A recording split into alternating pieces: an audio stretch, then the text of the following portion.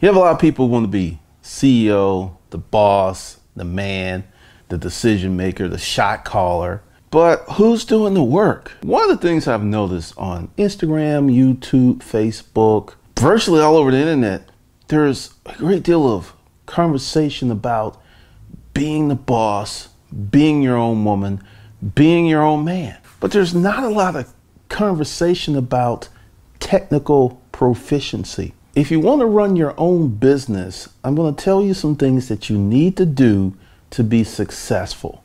I understand that you want your mansion now. I understand you want your beautiful sports car now. I totally understand that you want the house with the pool now. But if you take a few moments and listen to me, you can get that and a lot more. All right, so let's roll up our sleeves and get into it. The big problem I see with many entrepreneurs is they're not technically proficient in anything. Nothing. Not technically proficient with email, not technically proficient with Facebook, not technically proficient with YouTube or Instagram. And I'm seeing something that is happening here on YouTube. People that are technically proficient, really solid in one area, are exploding to 100, 200, and 300,000 subscribers in less than a year. Because the one thing that they know how to do, they know how to do it very well.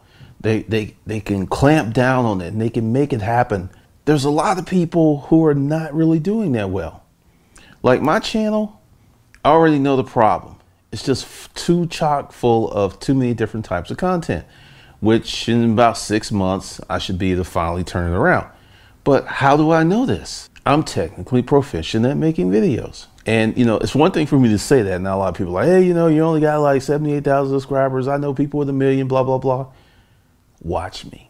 Part of this is hours and hours and hours and hours of doing video. And one of the things I feel that YouTube is the hardest platform to master. If you can master YouTube, and I would say Instagram is a close second. If you can master those two, you can make millions of dollars. And then we have to ask ourselves, why is YouTube so hard? Because there's pretty much, if you have a format, there can be 20 steps to 100 steps to make a video. And you're like, whoa, whoa, whoa, whoa, what? Yeah, and you know, the days of just slapping some stuff up on YouTube, that's been over for a while. But if you're technically proficient, you understand this and you can start a channel and be at 6K subs. And I hear that they're sending out the play buttons super quick. Like lightning fast. You fill it out 1 week, next week you got your little shiny play button. Let's get away from YouTube. Let's get into technical proficiency in marketing and sales. Very few people want to do this. Very few people want to even get into this. They feel for some reason that that is beneath them and this isn't something that they need to learn. This isn't something that, hey, I need to learn how to be a better marketer. I need to learn how to be good at sales. If you devoted 3 years to marketing, you would make more money in that 4th year than you made in the 3 years combined. But once again, people are just like, I don't have time for that. I need my money now. I need my house and the pool now. But here is a startling truth. If you don't take the time to become technically proficient somewhere, you're going to get left behind. I want you to think about how long you've been on YouTube. I want you to think about how many YouTube videos you've watched. And I also want you to think about how many people are still on YouTube that were on YouTube 5 years ago.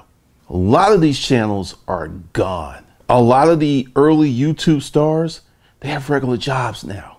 Part of that is many of them outgrew their audience. Ask yourself, why are these people gone? They know how to do YouTube videos. It's a combination of YouTube changed and marketing changed. And if you were to stay abreast of this stuff, because this is another thing, if you're going to make money online, you're going to be in a constant state of evolution.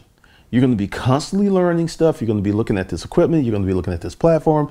You are going to be constantly growing. But if you're not in a state of constant growth and you're not paying attention to what's happening, some bad things can happen. Like you could lose your business. One of the big things that I had to do was get back to basics, get back to making videos, because live streams are pretty easy. You come on, well, they're easy for me because I've done probably 1,000 of them by now. I don't want to lose this ability to make videos. And that's something that's going to happen because live streams have their place. They're very powerful. You can make a lot of money with live streams. YouTube will treat your live streams very differently. And I've noticed something on this channel. You notice I don't make videos every day. At one point I was cranking them out. That now my standalone videos are getting more views. It's like it's going up because I'm taking more care and consideration. I'm not doing any live streams this week. I may do one Sunday, I'm not sure, but I'm getting back to the basics. I'm getting back to the craftsmanship of making videos. I'm getting back, like on Disruptive Mail. I made one video, I had a few special effects, voices. I keep hearing about that in the comments. It's like, man, you need to make more videos like this. That was just funny. That was just funny. I love that video. And I will make more videos like that, and things will be segmented, but it ain't really about me. It's about you. And you need to make some decisions. Are you going to become a craftsman of your craft? Or are you going to become a technician? Because I can tell you, if you become really good with Facebook, you'll make 6 to 7 figures. If you become really good with Instagram, you'll make 6 to 7 figures. If you become really good with blogging, you'll make 6 to 7 figures. If you become really, really good with Instagram, you become really, really good with podcasts. Once again, you have to be really, really good. It's not enough to be okay. It's not enough to be, you're all right. You're not going to win in this current environment. You're going to have to be really, really good with sales. You're going to have to be really, really good with marketing. I haven't done it yet, but I'm almost to the point where I sell something every day with Disruptive Mail. Usually it comes in like 3 or 4 sales every other day, but my goal is by October to be selling something on Disruptive Mail every day. And that's what I'm working on. So I've actually kind of taken a step back and I'm looking around. I'm saying, okay, well, I'm going to do this because I feel that Disruptive Mail is going to do better than this channel. I'm not going to abandon this channel. I'm actually going to put more effort into this channel, and I'm going to put a lot of effort into policy and conduct, put a lot of effort into disruptive money.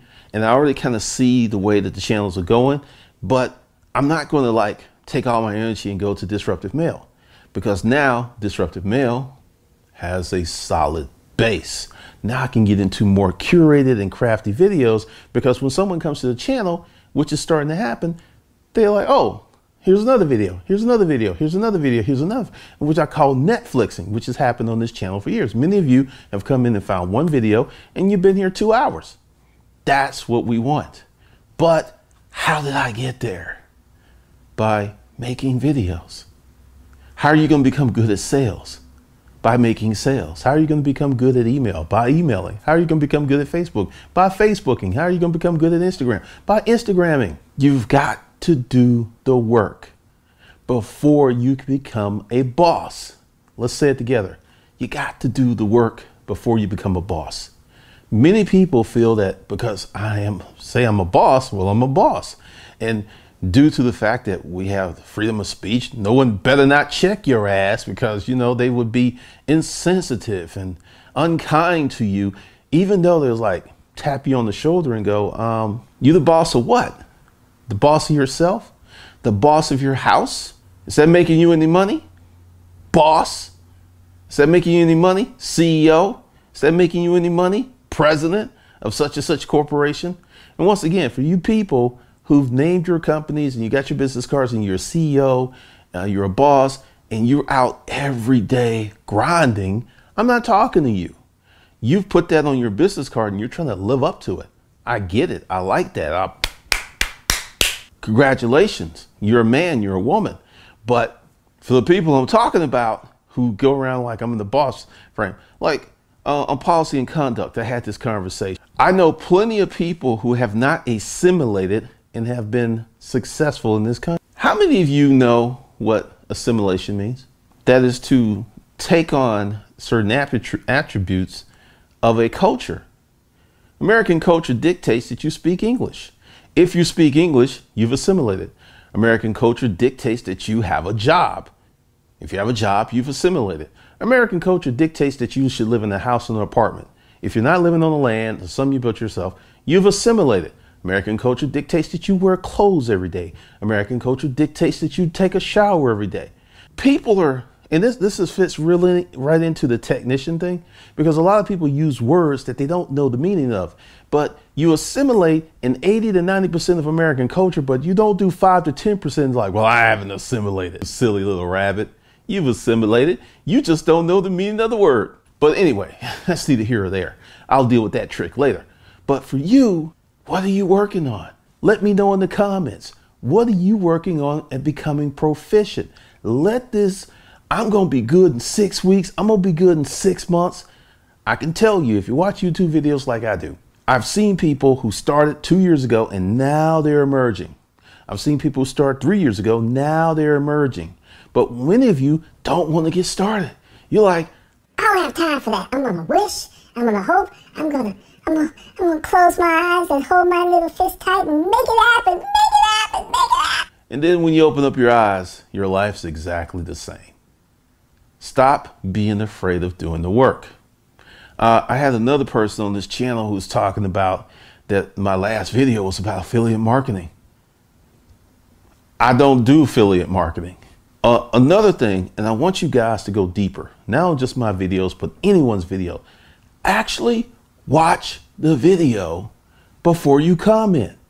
We live in a society where we have people who don't read the book, but review the book. Don't take the course, but review the course. Don't even watch the movie and say it sucks because they feel that it sucks. Therefore, they don't have to go see it. Our review process has become asinine, stupid. And this is, once again, why you have to do the real work, why you have to get down into it, get dirty, and learn how to do something. Learn how to make money the right way. Because I'm telling you, when this recession hits, the people with the thinnest skill sets and the low priority jobs and the low skill jobs are going to be hard. So my suggestion to you is to start getting yourself some skills, some marketable skills today. Become competent, become proficient. Don't just be happy with, okay, I can do it. Make it where you are going to become the best that there is, or the best version of yourself for 2018. Like, okay, this is the best I can do in 2018. And in 2019, I'm going to build on it. In 2020, I'm going to build on it. In 2021, I'm going to build on it. That's what you got to do. Because if you don't do that, bad things are going to happen. And I don't want bad things to happen to you. You're like, you know, my buddies, my friends, my digital family I've never even met. And it's coming. It's coming. So go out and get yourself some skills. Let me know what you thought of this video. Be sure to get your free audiobook and subscribe, because there's more stuff that's coming. There's a lot more stuff that's coming. So with that, I will see you guys in the next video.